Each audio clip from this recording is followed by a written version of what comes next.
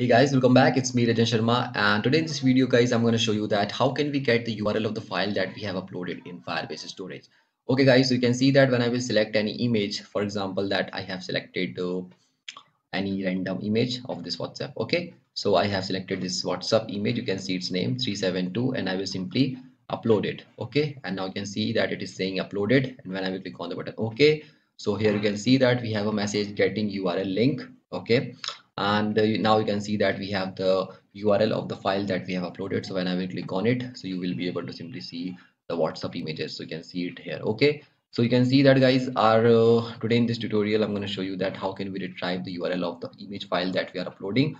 Okay, so here you can see that we have that WhatsApp 372.16, the file that we have uploaded.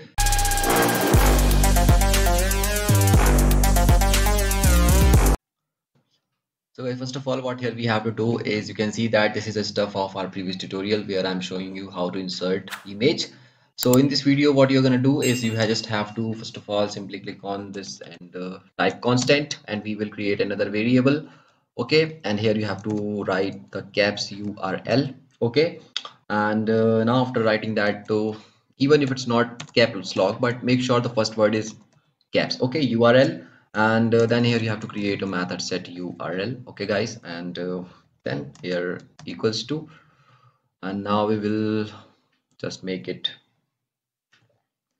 URL. Okay, so we have constant URL, then comma, then URL, then equals to use state. Okay, then brackets and quotation, sorry, that will be null, so you just have to leave it empty. Okay, so now after that inside this return, after that here you have to write a set URL.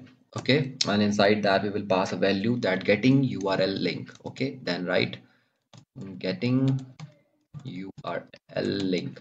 Okay, so here you just have to give this, so it will show a message that the process is undergoing, so users can wait. So after that guys, here you can simply remove that constant that we have just generated here. Okay, and also this function also. So guys, now after that, this setting URL method, we are having this constant storage reference. We are saving the data. Okay guys, so now here after that what you have to do is here you can see that we have this alert method. Okay, so now instead of closing this, you just have to write comma. Okay, and then we will use a empty brackets and then arrow function. Okay, so just make it arrow function, and then after that curly braces, and inside that curly braces guys, we really can perform the operation. Okay, about retrieving the data, and make sure that yeah, everything looks like what I'm showing you. Okay, so everything should be exactly like the way I'm doing it. Now after that you have to write storage reference, then brackets, inside it you have to give the value of the reference or database, so simply write images. Okay, and then after that here you will pass the child, and the child is going to be of course image name that we are saving. Okay, image dot name, and now after that you just have to write get download URL, and it will simply get the URL. Okay, and then brackets again, and now after that guys, here you will simply write dot then, and after that what we'll do, we will simply create brackets, and inside that you have to pass the URL, or make sure the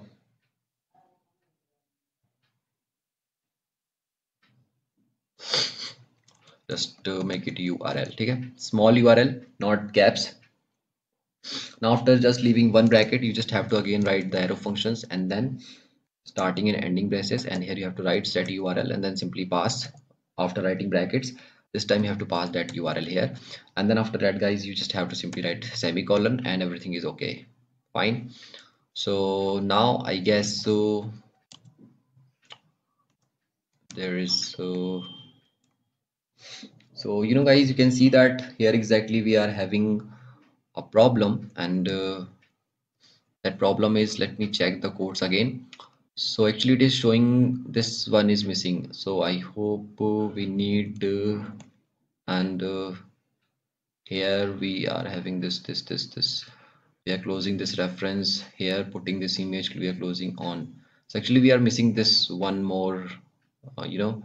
So here first of all storage dot reference, and then image name, then dot put name, then here we have double quotation, then bracket, and from here we have started coding images, then dot child, then image name, then get download URL, then we have one more here, so we are actually closing it here. Plus you can see the color, and then I guess so in this ending we also need one more bracket, and then semicolon.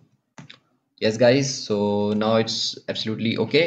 So you can see that the error is gone. Okay, and when I will save the file, so we will not face any error, so it means that it's pretty correct, everything is quite good. Okay, so guys, now you can see that we have simply retrieving the data, I mean URL here. So now I just want to show that URL to you guys, so I will simply write here a br tag. Okay, br, and then simply close it, sorry, close it.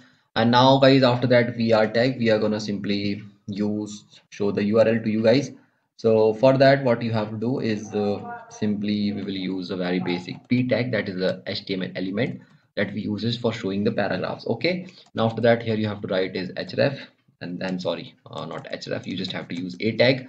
It will automatically show the href, and inside it you can use href, and the value of it will be, you just have to simply use braces and pass that url. Okay, so url, and again here you have to pass the url brackets and then closing braces, and inside it you have to write url.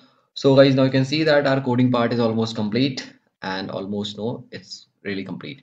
Okay, so now you just have to save the file, and you can see that there is no error. So after that guys, for seeing the output, you just have to write here in the terminal is cd, and it will open the file hello dash world, that is our project name. Here you can see hello world. Okay, now you have to click on the button enter, and now we are inside that project. We can simply go run it. So write npm start and enter, and you have just have to wait for a few seconds, then it will open in browser, so you can see the output whatever we have done.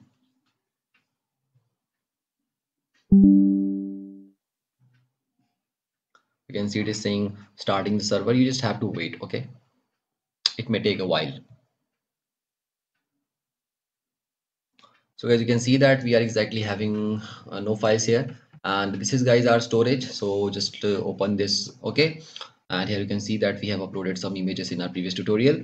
So I'm going to select a file. Okay, and the file is let me select any different name file. Okay, for example, so here I have this snap.png, so I'm going to open it. Okay, and now you can see its name snap.png. I'm going to upload it, and now we have this message localhost says 3000.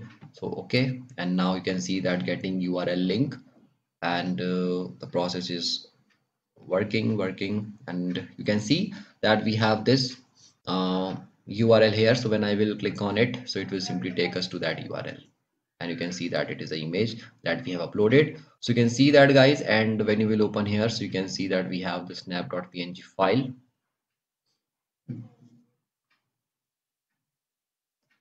So here you can see that we have that file. Okay, so you can see that our tutorial is working absolutely fine. We have successfully retrieved the value of that image file that we have uploaded. So guys, if you like this video, so please like, share and subscribe my channel, and do not forget to press the bell icon so you will never miss any update. Thank you for watching.